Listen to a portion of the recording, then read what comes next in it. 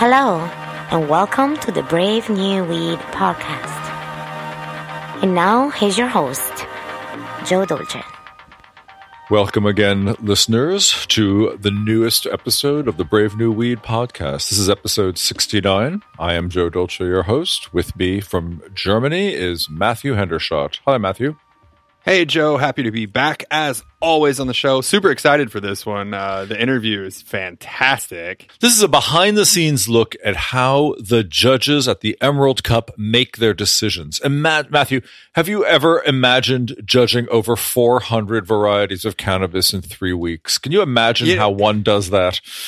You know, I've actually often wondered a lot about it, and this interview that we'll have on this show actually answers a lot of the questions I had of like how it's even humanly possible to go through. I mean, are you just sitting in a back room? Are you smoking joint after joint after joint? How does it even work? How would are you you walking know? away afterwards? How about that? Like, how do you do that? And continuing to be able to tell things apart after a certain point. Yeah, it obviously just seems like a Herculean undertaking to participate in. Although I have to admit, if my phone rang and they asked me to do it, I would leap at the opportunity. You'd be on that first flight there, right? So anyway, that's the episode we've got coming. And before we do that, I want to see if we have any news to discuss. What have you spotted this week? Anything at all, my friend? Well, I haven't seen much on the news. There was some bad news that came out of the defense spending bill this week, or last week, rather, which is kind of annoying. They went through and as they were shifting around their monies to try and figure out where they were going to put things for the defense spending, they actually ended up pulling out a lot of funding for medical cannabis programs that helped veterans. And one in particular was about getting access to rental properties and support in that regard for veterans who are on medical cannabis, who can't get proper jobs, and that funding has been stripped away. And then counter to that, there's also a lot of money that's been shifted into actually continuing to fight the drug war. So that's out there, but it's not. I mean, it's not a big surprise that's gone on. And it's just so depressing. I mean, why don't we just build one less submarine or one less airplane to drop bombs on people? This is pathetic. How about one less border wall? How about that? You know, how about that? And let's get our priorities in order here. I mean, these are people who fought for the country. Despite the validity or sanity of the wars they were fighting in, they should at least be cared for. It's the very least we offer them, right? It's the least we should do. It's an extremely misguided sense of priorities that we will see again and again, especially as regards cannabis. Yeah, we are coming into an election year, so if this kind of news that, like I said, it's not a shock. This kind of stuff is rolling out of our current government all the time. But, you know, listeners, you have an opportunity now. It's an election year. You can make your voice get heard, get out there, get registered to vote, be vocal, be active locally, because that's where you can make the most impact. But really, like, if this is something that matters to you, like, sound off, make noise, because the only way we're all going to get it done is if we're all out there banging the drums together. Thank you for that inspirational talk this morning. That's great. I did have one other thing I wanted to talk to you about, Joe. What is that, Matthew? Last week, I took a trip to Berlin, and while I was there, I happened to visit. Is that how Germans say Berlin? Yes, maybe Berlin. Okay. Berlin. I don't know. Okay. Berlin. That's how we say it. But I visited Berlin's very first CBD shop and delivery company called Hempweiser.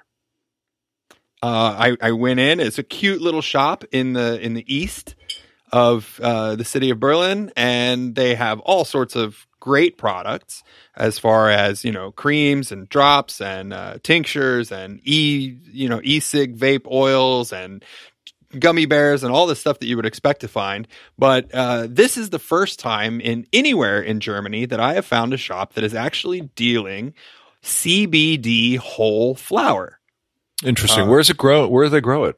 Well, I was talking to them to find out, and they said that their supplier was a medical grow that was located in Italy.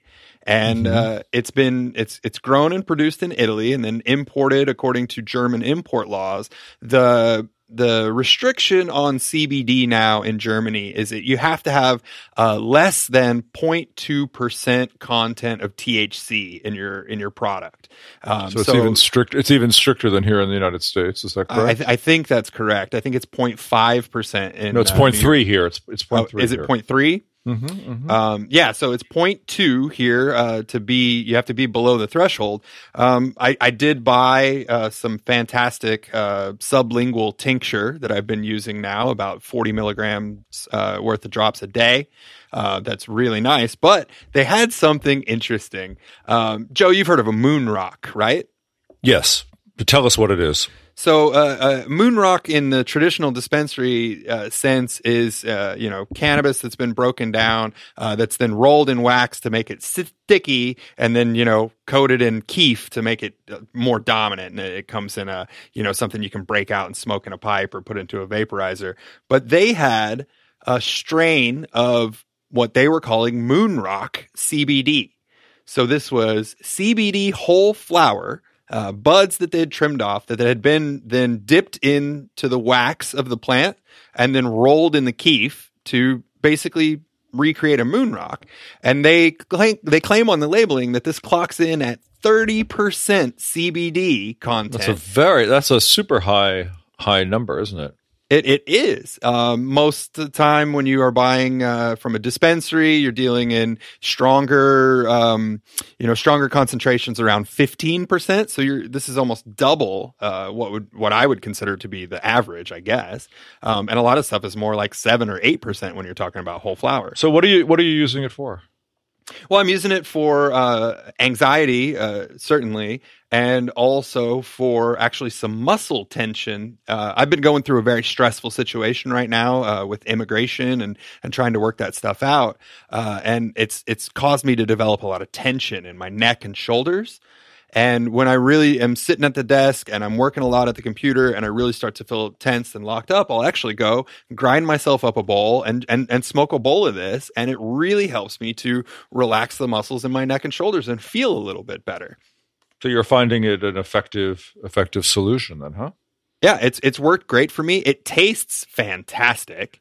Really, really full, robust flavor off of it.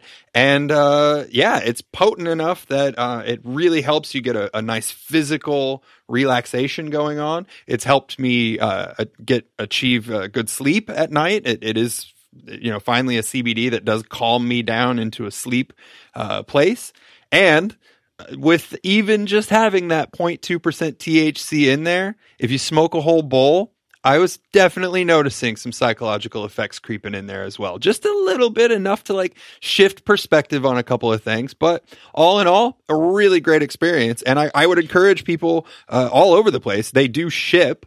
I don't know if they ship internationally, but I know that they deliver and ship inside Germany, which I find super interesting. And if people want to find out more, they can go to hempvisor.com. Thank you, Matthew, for that European update. Really appreciate it.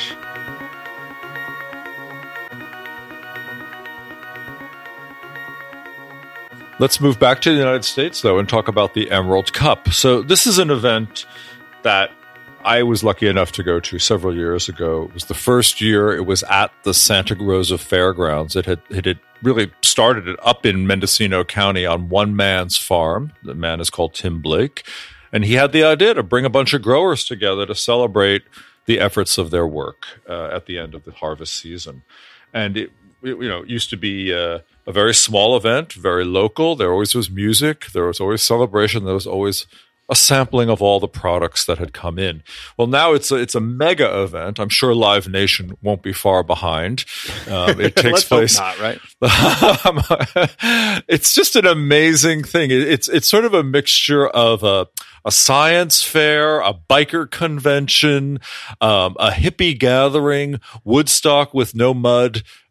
It's just an extraordinary confluence of people and products and celebration that really has grown enormously over the last couple of years and is now in a new iteration because of legalization in California. So it's a little less wild, a little less, let's say, it's a little more restrained, shall we say, to meet legal requirements.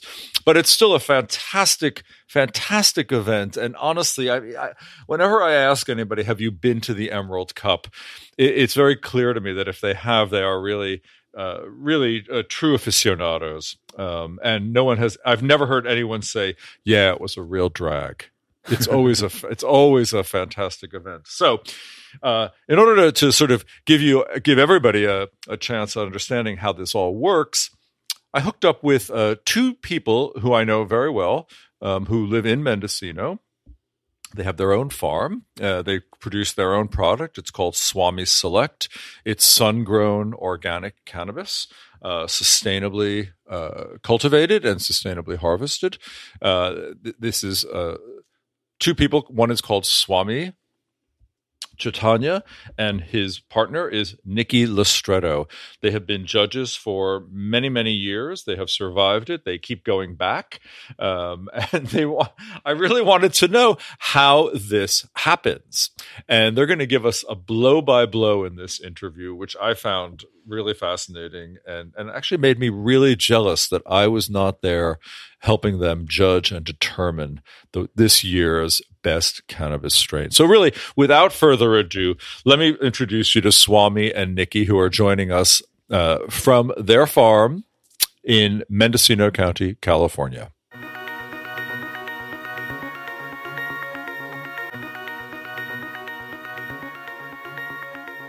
Okay, well, I'm Nikki Listretto, and I am one of the founders of Swami Select and the CEO. Oh, fantastic. Swami? And my name is Swami Chaitanya. The full name is... No, don't get into it. And I'm another co-founder of Swami Select, and we're a half farmer. Oh, yeah, that's right. I'm the farmer. You are what? A farmer? Yeah. I'm the one who grows the pot. Oh, I shouldn't say pot. I should say cannabis. You should say whatever you want, sir. And what is the name of your farm? The farm where we grow it at, we usually don't like to actually say the name of our ranch, or too many people will find it. But what we say is our garden is called Ganja Ma Garden. And Ganja Ma is the goddess of cannabis in Hinduism. So it's Ganja Ma Garden. And we're in Laytonville, California, in the heart of the Emerald Triangle. You are, and you're in a particular microclimate, are you not? Well, yes, we are, in the sense that we are at 2,600 feet elevation. We're about 30 miles from the Pacific Ocean. So I like to say that we have the cleanest air, the cleanest water, and the cleanest soil probably in the whole United States, because the Pacific Ocean is 6,000 miles of fresh air. There's never really been any industrial or even much agricultural development in our area within, say, 100 miles any direction. So we have really pristine soil, and we're also right in the middle of a Douglas fir forest. So all of those are part of our climate, which makes us unique. And all of the Emerald Triangle has similar conditions. But one thing that is special about our place is we have our own valley. Most of the Emerald Triangle, especially around this area, is the farms are on the side of a hill, which means they might have a tremendous view, but they get different weather. So we're really in our own little valley of womb, so to speak, down here in our ranch. And we have a slightly different weather pattern. That's what makes the Appalachian so special. And we really believe in the Appalachian system around here because each farm is unique. So what appellation are you? You're not Burgundy. You're not Gigondas. What is the appellation of your cannabis variety?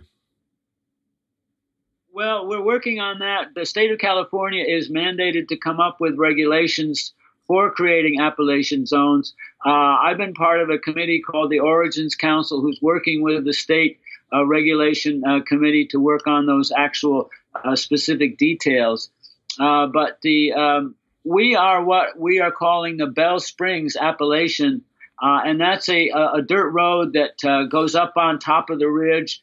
and goes from about halfway between Laytonville and Leggett all the way to Garberville. And it's a very unique geological and geographic area, meteorological as well. So we are Bell Springs appellation, but I have to say that is not official yet. And so we're still working on those details. And just a little more specific, when those regulations come down, probably in January, January, then they will stipulate something along the order that each group of farmers that wish to be known as an appellation will need to gather together and create their own standards, their practices, and their recommended varietals, submit that petition to the state, and the state will then come back and either give them the grant of the appellation or suggest some changes and so on. So that'll be a process that'll carry out over a couple of years. And I see the whole process of appellation as kind of what I call aspirational. It's something that people will aspire to get that accreditation. But initially, the farmers themselves are going to create the rules and the standards. Mm-hmm. I think it's... The other thing, yes, please, Nikki, go on. I'm going to say the other thing about Bell Springs Road that makes us special up here is this is really an area where a lot of the real OG original growers are coming from. And so they, hippies moved up here to Bell Springs Road in the late 60s, early 70s, and have been really perfecting the art of sensimilla cannabis up here on this area. So it's, I like to call it the Beverly Hills of the Emerald Triangle. It's sort of very comfortable to live on this road. But in Mendocino County, about 5 years ago, a group of us got together and created the Mendocino Appellations Project. And at that time, we created a map just of Mendocino County, delineating 11 different zones, which we felt were as a proposed separate different appellation zones. Humboldt County, I believe, is working on 5 different zones. Other counties are perhaps a little bit behind in their specifications. But it's actually within the state has allowed the cannabis growers to have what they call county of origin. If you can prove that 100% of your crop was grown in the county, then you'll get a county of origin designation. We want to be finer than that. That's just simply a geographic indicator, and it says nothing about whether you grew indoors, outdoors, organic, or anything. So we're looking for something much more precise than that in the appellation zones. I think it's totally cool, and I think it's great, and I think it's fantastic to give cannabis the same sort of categorization and ennoblement that wine has managed to take as well. So congratulations in advance on that. But the reason I've called you to the Brave New Weed podcast is to talk about your judging of the Emerald Cup, which is still something that blows my mind. I'm sure it blows yours every year. And I want to talk about that with you. So you have both been judges. So just for our audience, I should explain the Emerald Cup is I call it the Harvest Festival of the Emerald Triangle, of all of California, I believe. And it's really trying to judge the best varieties that are grown that year and award people various prizes. Is that a fair description, would you say, of what the Emerald Cup is? Actually, I'd like to add to that. The main thing that makes it unique is it's all sun-grown or outdoor-grown product, and it's all grown organically. So that's a very unique thing. This is not indoor cannabis. This is sun-grown cannabis, and all the products that are made from it, such as the concentrates and edibles and topicals and everything, come from what is originally sun-grown flower. So that's a very different thing. That is a big But it is from all over. It is also from the entire state of California. So even though the bulk of the entries do come from up Northern California, we've had people enter from all the way down to San Diego before. How many years have you guys been judging in the Emerald Cup?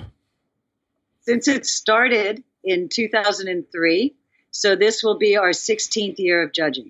So when I first heard about the Emerald Cup, it was described to me as Woodstock with less of the mud. Would you say that's a fair description of the event itself?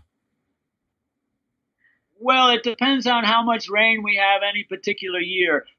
In the old days, you see, the festival started out as really just a harvest celebration, as you mentioned, in 2003. And that was just maybe, we had 30 entries, I think, something like that. And maybe 200 people actually showed up because, remember, it was really still quite illegal in those days. And it was really kind of ballsy just to put this thing on. I really credit Tim Blake with saying, we're going to do this in advertising. And it was just in this tiny little place, Area 101, which is still there, still functioning, and still the home of the Emerald Cup. And then the next years we had maybe, 40 entries and maybe 400 people and so on. And the most entries we ever had was a few years ago. We had over 600 entries while it was still in the semi gray market zone. And as a result, now we're down because of legality. We're down to fewer entries, but everybody just kind of they wanted to be part of this party and just see, well, who grew the best weed is kind of the way it started. It's kind of nice, and we isn't still it? do. Yeah.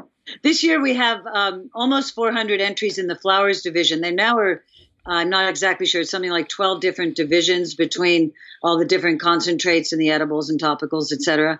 But they've also now divided up the flowers. So we've got the bulk of them, of course, are licensed grower flowers.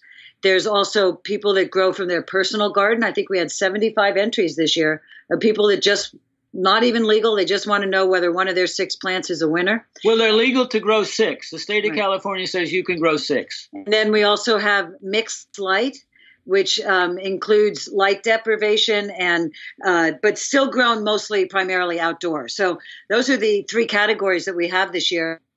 So it's a little different where they used to just be all clumped together. And actually, there's a 4th category this year, which is kind of funny. They surprised us that they want us to do pre-rolls. Now, there's only 5 entries of pre-rolls, and all of the judges kind of went, what? We don't smoke pre-rolls, but we'll do it for them. Isn't that nice of you? So tell me how it is that you are going to taste and test over 400 varieties of cannabis. Tell me how this works and how you survive it, basically. There's several. It's a little bit like March Madness, There's a little bit like there's separate categories, And so we have what we do is we go through when we first get them in our meeting. We just separate a whole bunch on the basis of aroma, terpene, fragrance, and looks. And so we look at every entry and we pass that entry all the way around every judge. How many judges do we have this year? 12? We have 14 this year. 14 judges. And so each judge, looks and smells it and says yes or no, that this goes through to the second round. Right? Okay. And round so one. We can eliminate about half. And one thing that we're doing, after 16 years of this, Joe, I think we're finally getting it down. You got a bunch of stoners trying to this out. And it actually was funny at our first meeting this year. It took us about an hour to remember how we did it so well last year. But we finally remembered we better write it down this year. And one of the things that we do that really helps is we'll go through with all of those and actually divide them into categories so that you're not smelling a fuely one and then a fruity one. And then you can't remember, is this fruity one better than that fruity one? So we divided it into categories of fuel and gas, cushy, dessert, and fruit and tangy. Those are the main categories. And then there's the mixed light gas and the mixed light dessert, mixed light fruit and tangy. And so we're kind of dividing them up that way. And that really, really helps because that way you're comparing apples to apples and oranges to oranges, so to speak. And tangy to tangy, really, right? Oh, that's right. So we separate kind of a tropical fruity out from the other kind of fruity. And then we have the gas. And, of course, every year pretty much the most number of industries are gases. And so that's a way that we can so what you can do is you say, all these are kind of gassy. Of those gases, which are the top 5 or 6 that you really like? And then in the end, you'll be comparing those in terms of all the different ones, the fruity, the fuely, the desserts, and so on. And then coming up now. So when we meet again on Saturday, we will have checked out all of those and then come back with our... No. Saturday will be... We've gone through the first 100 right now. Right. We'll get more on Saturday. Another 50 or 60 we'll get of the regulars. So on Saturday, we're supposed to bring in our top 20 of the licensed and our top 10 of the other categories. And then we will have that 100 sorted through. Then we're going to take home another probably 200 that we're going through, 200 plus to finish it off on Saturday. And these meetings are... I want you to paint the picture of these meetings. Where? So I have a bunch of questions. Obviously, like, are you all sitting around in a cloud of smoke? Are you all sitting around a table smoking together? Are you all vaporizing? Are you inhaling? Are you bonging? What do you? Paint this out for me a little bit. This is not typical. We pass them all around, and but if you walk in, you'll see out on the counter will be like 300 jars. 300 mason jars, and they'll be the one like little jam ones that. Right. They'll be the little jam jars, and they'll each have maybe a half an ounce or something of buds in it. So that's what we work on. We get to see those buds, and then. Well, let me just say too. So you've got actually.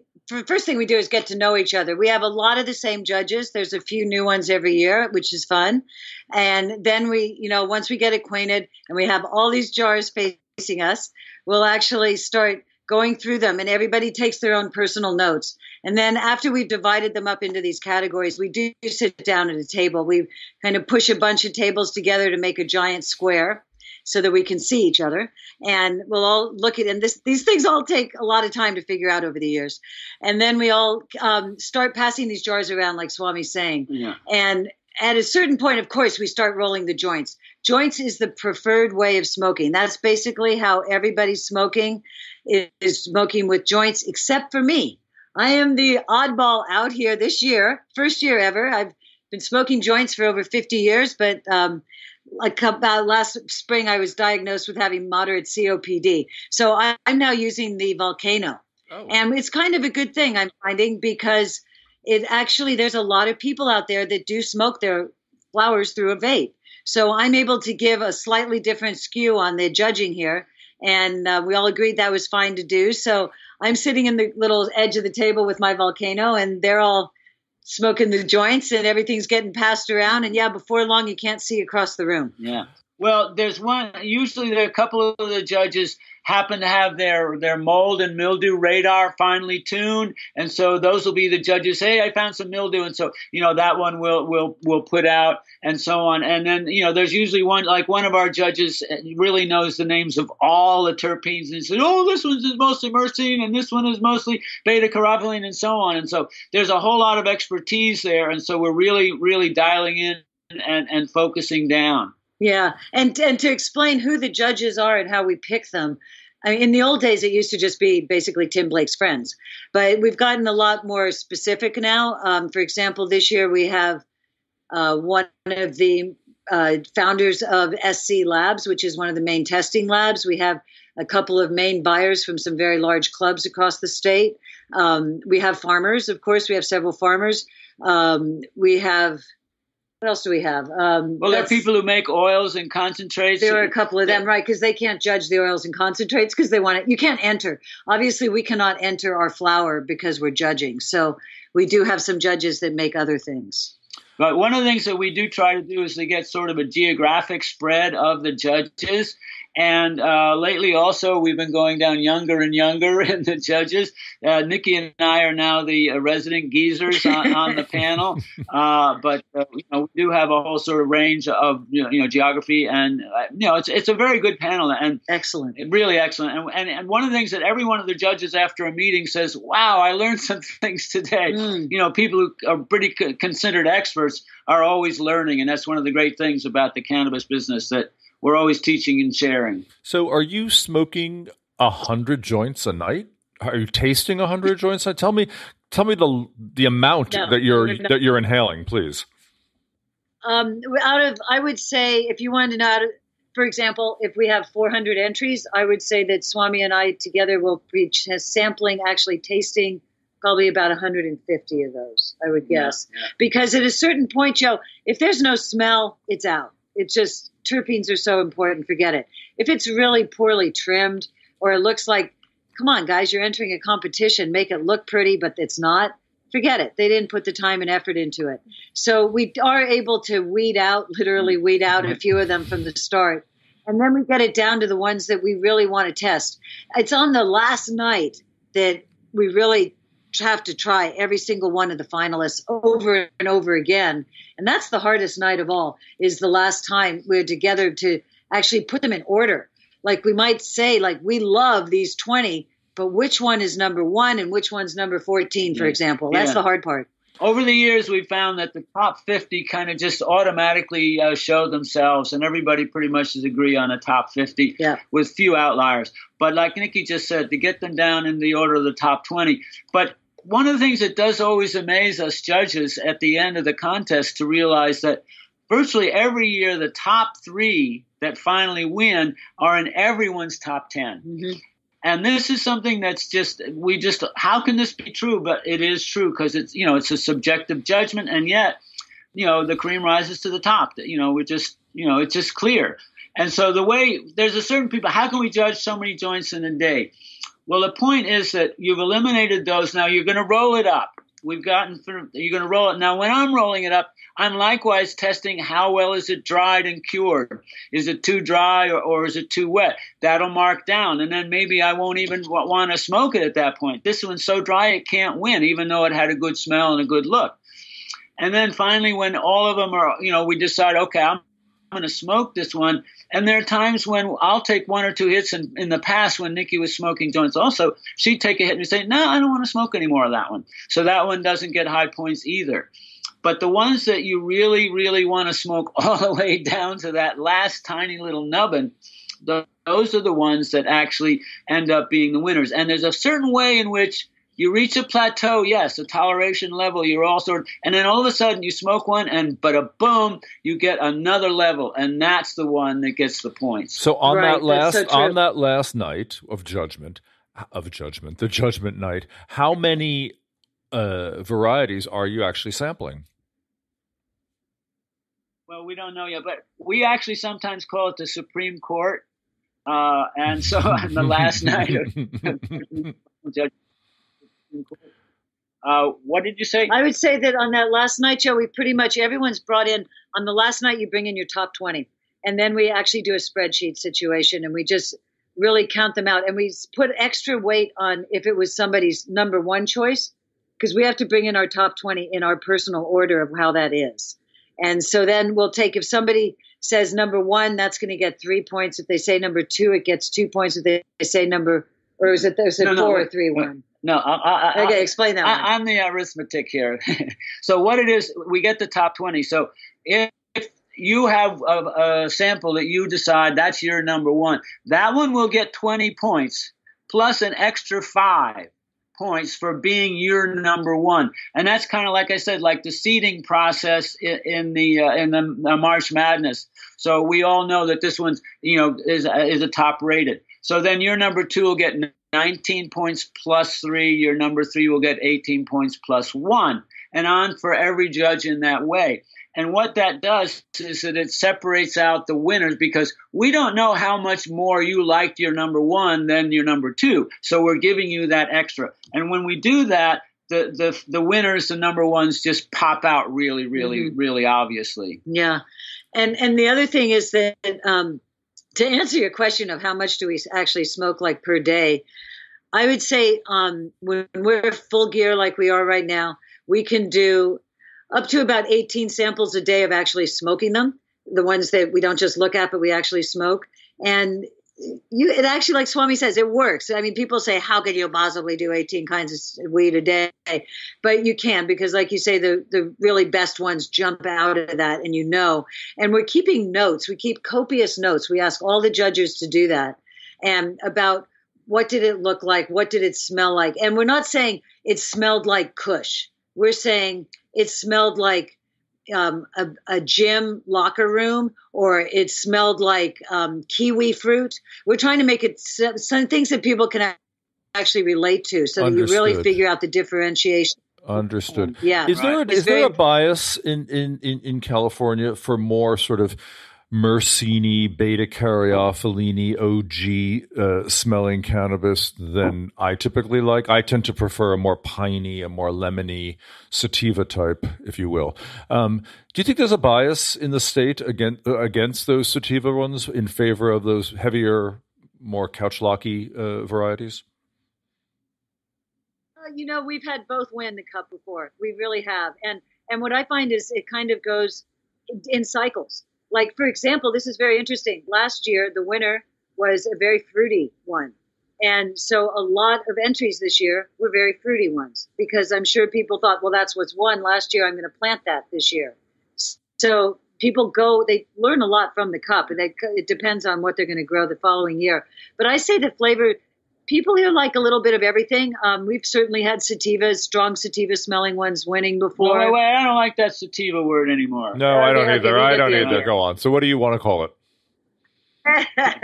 Well, we're talking about the different kinds of flavors, and we've come up with some categories over the years. Like there's kind of a new category we're calling the desserts. It's not new, of course, but those are the frostings and the wedding cakes and the Girl Scout cookies and all those kind of things.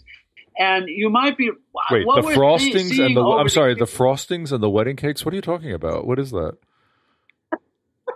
Those are names of cultivars that have been popular in the last couple of years. They're very popular out here. The wedding cake, vanilla frosting, for example, or different frostings. Right. There's different kinds of cakes, not just wedding cake. Right. Gelato would be one that goes into the... I know about gelato and sherbet. Oh, yeah, sherbet. Well, sometimes the sherbets can go into the fruities too, So but we've got, and then one year there was almost all tangies, and so that became. So it seems like they're phases, and as Nikki sort of indicated, the winners, the top 20s of the Emerald Cup, they end up selling more seeds for the next year, right? Because people want to follow and so on, and of course. For appellation, what you're going to grow, if you're going to grow a wedding cake somewhere here, probably going to taste different than if you grow it in the Sierras or down in Monterey or something like that. So that's the appellation. Give me a description of wedding cake. Wedding cake sounds like sugar. I can't even imagine it has a taste. What are the terpene profiles of a wedding cake, for example? Well, the wedding cake is I couldn't tell you the exact terpenes offhand right now, but I could tell you that it's a very kind of mild, almost like doughy flavor, I would say, with a little bit of a sugar thing to it. So it's not nearly as strong flavor as a Kush, for example, or a real heavy fuely one, but it is almost a sweeter taste. And I have to say it's not personally my favorite, but it's just not quite as stony as some I find, but some people like it. And, the demographics of the people smoking these days is really changing. I was just told this morning that, this is very curious, that for the Emerald Cup this year, so far of the tickets sold, 60% have sold to women. This is very unusual. It used to all be, guys, the guys with the pants falling off their ass. But now it's not. And it's really changing the demographic. So probably a lot of those women like the cake, it's a more mild kind of flavor. So the growers are likewise catering to what the public's going to like, especially in the licensed growing section.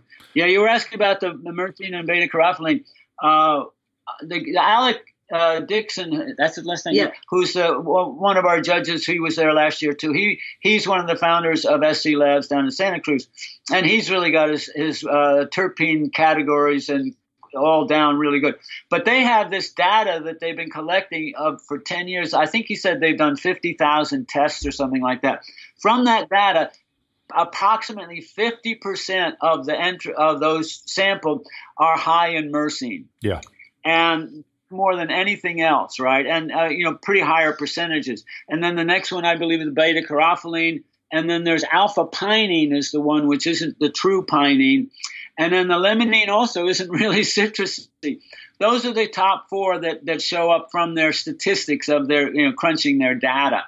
So, and that's why we're talking our names of fuely, fruity, and all of that. Those are terpene names. That's why nobody's talking now amongst us about sativas and indicas, because the fact of the matter is, although certain terpenes tend to more often show up in something that would have narrow leaves, and others might show up more often and that have wider leaves, everything up here is so much of a hybrid over the last years. Just to kind of categorize them into left and right doesn't give you a lot of information. That's for sure. No, it's very clear to me that that's the case. How has the event? I went to the Emerald Cup maybe 4 or 5 years ago. How has the event itself changed over the years? I know how what started as this little homegrown thing in Tim's farm, Area 101. But what's it look like now? Can you paint a picture of that for us? We've gone from little Area 101 to the Sonoma County Fairgrounds in Santa Rosa, which holds more like, last year we had over 30,000 people over the weekend. So it's much bigger. And what's really astonishing to me is the booths. People spend about $30,000 on their booths, up to that, for these big booths. Most people where we used to all have little 10 by 10 booths. Now every booth is at least 10 by 20, if not bigger. Big companies really have the money to make them very flashy and very fancy. It used to be much more simple. The other difference is it used to be illegal. So we only started actually selling. It was, I believe, the first year at the Sonoma County Fairgrounds. Casey O'Neill from Happy Day Farm said, "Hey, Tim, can I actually sell something here?" And Tim said, "Give it a try." And he had a few jars, and he just took weed out of these jars, and he did a killing, of course. So, of course, the next year, everybody wanted to do it. And that's when Tim was able to get some sort of permits for people to do this. But it was still sort of semi-legal. So, the last year, Joe, it was amazing. In 2017, which was the last year before it was legal, right before it turned legal. No. Yes, it was December of 2017, that there were people walking around with openly selling pounds. These guys were walking around with pounds literally pinned to their person and just selling it. Everything was like, this is our last chance. Get it out here. That wasn't approved by the Emerald Cup, just to make that clear, but that was happening. And it was really much more of a free-for-all. But now things have had to get very much more organized. You have to sell through a distributor now. So behind every booth or set of booths, there will be a distributor set up. And that distributor brings out the product that you can sell and keeps track of every little thing and makes sure the taxes are paid and everything else. So it's really a different ballgame altogether. Very much so. Do you feel that it's less fun now that it's legal? Is it less fun for you guys? I'd say it's a different kind of fun. It used to be at the original ones, we used to really enjoy. The judges would all sit in the back room for the first hour and roll up lots and lots of joints of the winners. And then when we'd go out to announce the winners, we would actually pass those joints out among the crowd, because the crowd was maybe 500, 800 people or something. And we could do that. Obviously, we can't do that at a place where there's 30,000 people. And plus the announcements are in a room where you can't smoke. Yeah. So we can't do that any longer. So things like that aren't as much fun. But yet it is fun in the sense that all these people can come experience it now. They could not have come before. They can get a medical card. They can just walk in if they're over 21 and do this. And that's very exciting for people to be able to share this knowledge and the fruits of our labor. But I want to point out also that the Emerald Cup is really is one of the very, very few of these conferences where you can actually smoke on the premises. We go to NCIA, CCI, all these other places, and we're still out hiding in the parking lot to burn a number. And, that's it. But here at the Emerald Cup, we're all about the consumption. And not only that, but you still can meet the farmers and so on. Right. So in the early days of the Cup, that there was, when we were still starting out on Area 101 up in Laytonville, and there was a maximum capacity, maybe 700-800 something. And one year, after about 4 years, there was one single vendor who just had old-fashioned memorabilia, old apothecary jars that said cannabis on it and so on. And then for 1 year, we moved up to the Mateel Center up in Humboldt County, and that was bigger. And then there were some vendors. And then the first year down at Santa Rosa Fairgrounds, of course, we only took over about a third of the fairgrounds that year. And there were any number, and as Nikki said, Casey sold. And Casey just brought down 5 big mason jars full of weed. Then he had to actually drive home that night and go back and get some more because he was selling so much that day. That was crazy. But now what's happened, the whole professionalized level of the event has come much higher level, because this group Red Light Management came in, and they're the ones who run these gigantic festivals. They helping out and work on all these other festivals. So now there's a whole more professional level, and it's not muddy anymore. I do want to point that out to people. We put 2 years now, we put this floor down, this plastic floor that kind of interlocks together almost like Legos or something. And so you have this entire plastic floor over the whole area. So please be advised that it's not muddy anymore. And also it's going to be good weather this year. This is great. Yeah, no, it's very comfortable. In fact, what we're doing this year, instead of, we're not having a booth actually, because we're not doing a booth. What we do is we work on something called the Area 101 Lounge. And this is about, we really, really work hard to continue to have the Emerald Triangle vibe at this event. So it's not MJ Biz conference with a bunch of guys in suits. It's not High Times, which is a whole different sort of situation. We try to do it. So in our lounge, we have a very, very big space. It's 60 by 20, and we're going to have it all decoed out and comfortable, and couches, and Frenchie Cannoli will be there doing hash with his hookah, and Swami will be there rolling joints the whole time. And it's just a place to hang out and get high and meet the farmers and get a chance to talk to people like the judges and Tim Blake. And we're going to have an elders circle this year, which is featuring the original growers that we are coming out to talk about the old days. So we're really, like I say, trying to maintain this whole feeling of the old days, the good old days. The legacy, we call it, the heritage growers that we want to honor. People who've been doing it longer than we have up here. We've been up here for about 20 years, but there are people who were up here for long before that, and taking all the risks and being true heroes hidden in the underground, and carrying this ancient herb and this ancient medicine, this ancient elevating of consciousness forward into the 21st century. I want to ask you guys, you live on a farm, and it's a large farm. And is it a self-sustaining farm? Well, it's really hard to say. Nothing really is these days if you want to get really particular, because we have a car and we have to go to town sometime to get some supplies, and that takes gasoline. We are totally off the grid. We do have our own satellite dish. That's how we're speaking to you now. But we have our own solar power system. We have our spring water. We're completely off the grid. However, during harvest season, it's cold. It's cloudy. So our solar panels are never going to supply enough power. So we do have a backup generator that requires gasoline.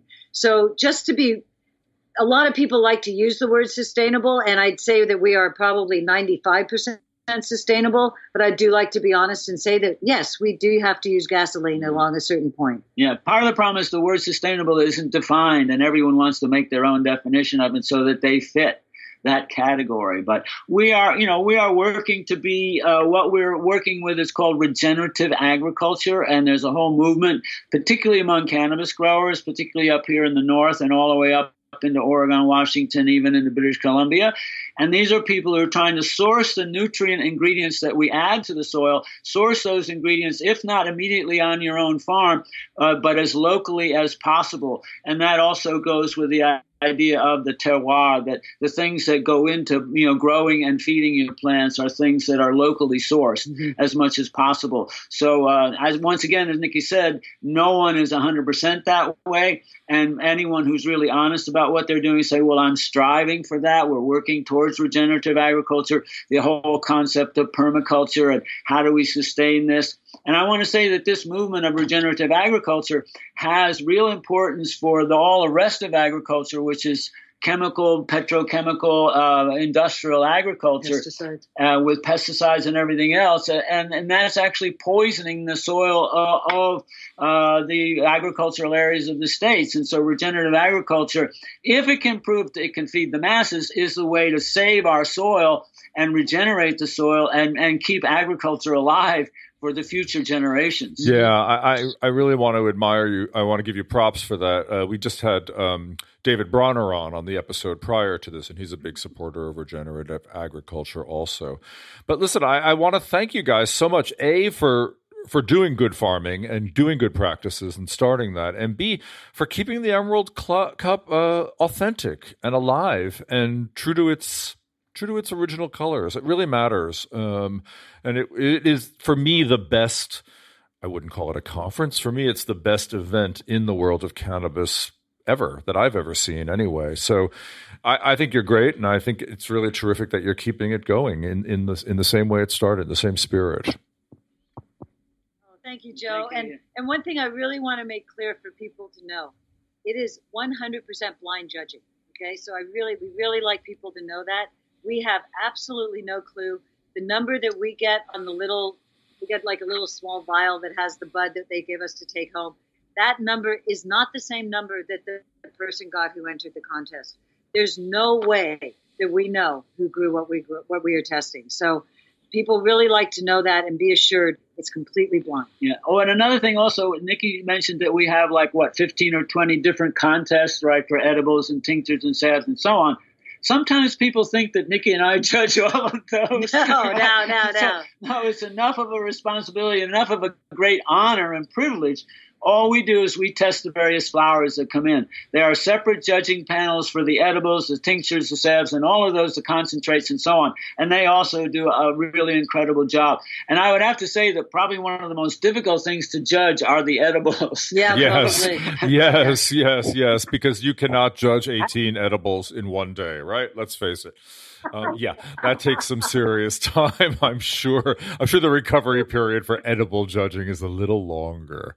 But listen, I want to thank you again for joining us, and have a great time at the Emerald Cup.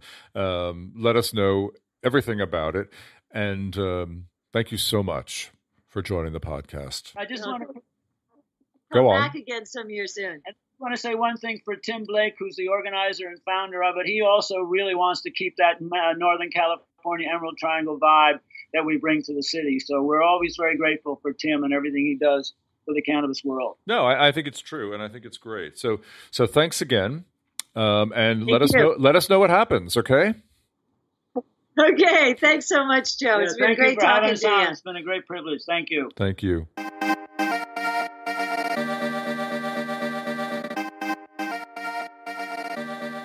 So, Matthew, are you now jealous that you did not get on that plane to go judge the Emerald Cup this year? So incredibly jealous. It does sound just like a really fun experience, and also just a really personally educational experience as well, like learning how your own body interacts with all that stuff and going through it. One of the things that stood out to me the most is that there's a big percentage, a big chunk of the submissions that they don't even smoke. If it's like, we open the bag and it doesn't smell good, it's out right away. So there are so many submissions that they don't have to sit there. And then the other bit of it was like the nose knows and the body knows. And it's like, if you hit the joint and you're like, I don't really want to hit that joint again, then it immediately starts to drop down. But then there's the ones that they talk about that they're like, I want everything that this joint has to offer. Pass that back around my way again. I want to hit that one again. I want it again. I want it again. And it's really interesting how they have that as a shared experience. And the fact that they all come to sort of this odd conclusion to where they all do their own thinking, they all do their own judging, but there's so much overlap. And they're like, we've never had a situation where somebody picks a top 3 winner that's not in everyone's top 10. It's clearly a very scientific process that has been honed over many years, don't you think? Yeah, it has to have been. You almost wonder, it would almost be a great joy to be a fly on the wall around, round 1 when they were still figuring it out. And like, you can just imagine if everybody was splayed out on couches being like, we really have to rethink how we go about doing this. Well, you can look at I think we have some photos of this that are going to go up on our Instagram as well as go out on our blog. So people can really see what it looks like, and nobody seems to be splayed out on any couches. They all seem to be working, sitting at that table, working just like every other corporation in America. Well, and another great thing that the photographs show is just how diverse the group of judges are. Like, you look at that picture and you see that it's just people from all sorts of walks of life and all sorts of personality types that are in there working together just to let everybody know what the best weed you can get is. It's really hard work, and somebody's got to do it. I'm so glad these people are sacrificing all of that time and energy to doing this for all of our greater good. So anyway, Like I said, Joe, I suppose that next year, if the Emerald Cup needs a couple people to martyr themselves, you and I are waiting by the phone, right? We are volunteering right here and now. I'd actually love to go out and cover some of that judging and do a couple of live podcasts at the Emerald Cup. So let's put that on our docket for next year, okay? Absolutely. Listeners, I want to thank you for your support, for listening, and also for supporting us on Patreon. It's really important. You guys are helping us keep the lights on and keep going, and we really rely on your support. It really matters to enabling us to do this podcast. So if you're so inclined, if you have some extra dollars this holiday season, and please, only if you have some extra dollars, please consider contributing to us as Patreon supporters. If you go on to patreon.com/Brave New Weed, you'll find all the different levels of contribution you can make, and you can really help us with even as little as $1 a month. Thanks again for tuning in. Come back in a couple of weeks, and we'll be on with another new episode. It was great to talk to you, Matthew. Thanks for joining me. Always a pleasure, Joe. You know it. Keep on with that CBD and let us know if it keeps on working, okay? Will do. Have a good day, listeners. Take care. Thanks for listening to the Brave New Weed podcast. This episode and all future episodes are made possible by amazing listeners like yourself. If you like what you've heard, we encourage you to show your support by giving $1 a month for special access and rewards on patreon.com/Brave New Weed. You can also follow us on Twitter and Instagram via @BraveNewWeed. Find us on Facebook at facebook.com/BraveNewWeed. And remember, you can always find more information about us or information discussed in each episode by pointing your favorite browser to bravenewweed.com.